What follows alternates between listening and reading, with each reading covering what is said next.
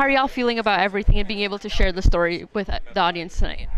It's been really amazing. I mean, no better place than to have kind of our world premiere, than SCAD to be back at our alma mater as alumni.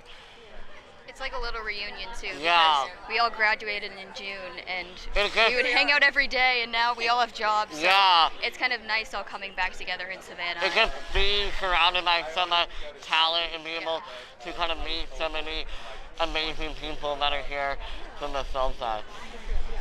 And I know the film is very impactful, and it's a story that definitely needs to be told, but what's kind of the message that you hope people walk away with after they view the documentary?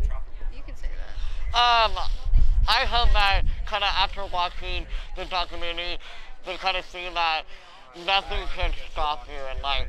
To kind of living life to the fullest, and kind of having a positive outlook on life, and that, you know, sometimes you just gotta play the cards you're dealt, and kind of make the most of it. And I hope that I'm able to be an example for other people and to inspire them, and kind of also kind of break this glass ceiling on what it means to kind of have a disorder, and that it's normal and that you can do anything you put your mind to.